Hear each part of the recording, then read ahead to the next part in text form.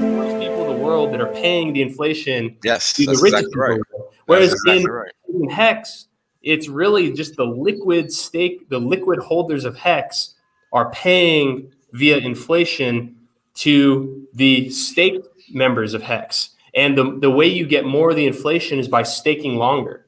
Like per HEX that you have, like, you know, you could be someone that has 1 million HEX, and by staking up to 3 times longer, you could be having as much, or by staking, you know, by 15 years, you know, 10 years minimum, and now you have 3 times as many shares per HEX. Right. Like, I mean, you know, yeah, because it maxes out at 36.41. Yeah, yeah, and so that means that you can have as much shares as somebody that has 3 times as much HEX as you to start.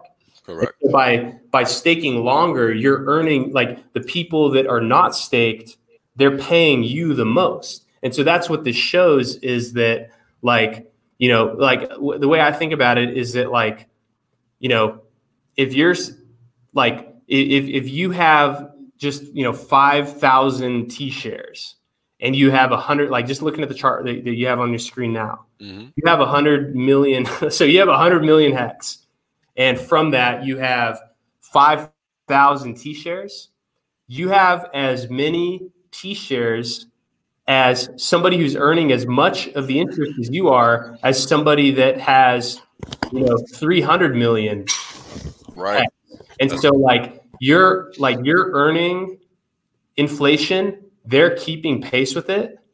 And so, like, over time, you are squeezing the gap between how much you have relative to the people that are starting with more than you.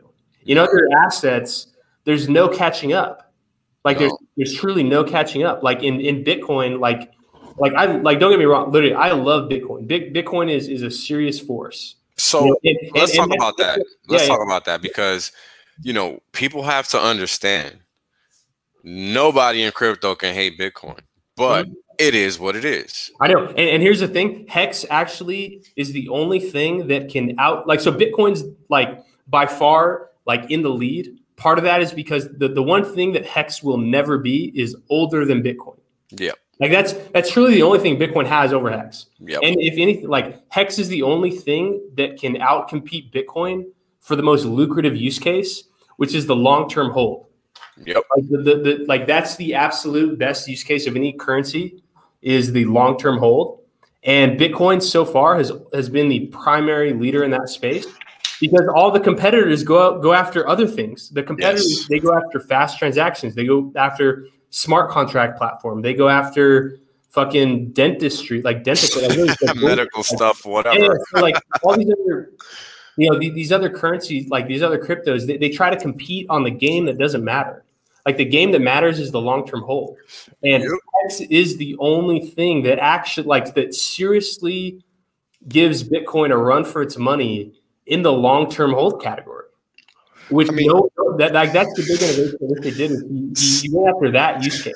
No one else has. Like, name something else that's meant to be long-term hold. Nothing. Literally. Like, and so that's the best use case.